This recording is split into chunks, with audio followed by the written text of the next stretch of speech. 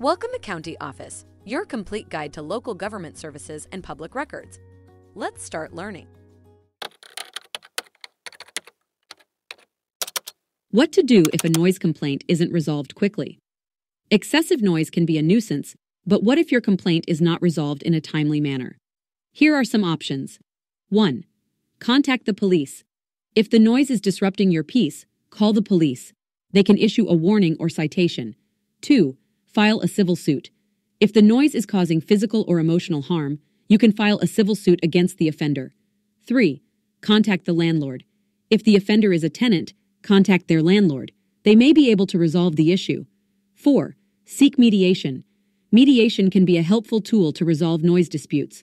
Contact your local mediation center. Remember to keep a record of the noise and any actions taken. Persistence is key in resolving noise complaints. Take a look at the links in the description below to learn more. If you have any questions or want to share your thoughts, leave a comment. We're here to help. Thanks for watching our video. Be sure to like, subscribe, and leave a comment below. We'll see you in our next video.